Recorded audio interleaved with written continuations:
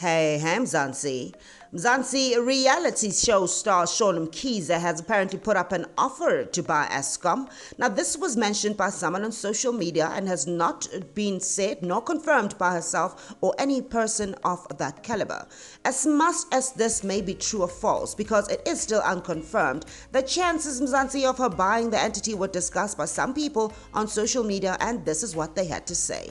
Hello and welcome to Entertainment News Mzansi. Now, if you're new to my channel, you're here for the story, go ahead, click the subscribe button and the bell, and you'll never miss an update. So Mzansi, she is a very popular South African businesswoman. Not only this, but she has grown to be a reality television star and an ultimate favorite of many, as her wealth speaks for itself. She has had numerous associations ever since she became well known, most probably through her reality show Shawn Mkhize that aired on one of DSTV channels. Now Mzansi, a Twitter user named Daniel Marvin said, breaking news, apparently Mkhize has put up an offer to buy Eskom.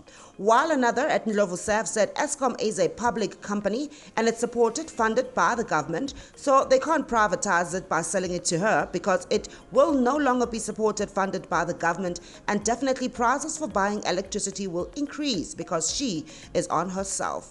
Now Mzansi, to further discuss the possibilities of this, the Eskom website confirms that the largest shareholder of the entity is the South African government. It is actually 100% owned by the state. To sum it up, the chances of Mkhize buying the entity would be too small and may bring about huge economical and political changes to South Africa, simply because it is represented by a public servant, the minister. This is the Minister of Public Enterprises. Now there you have it, Mzansi.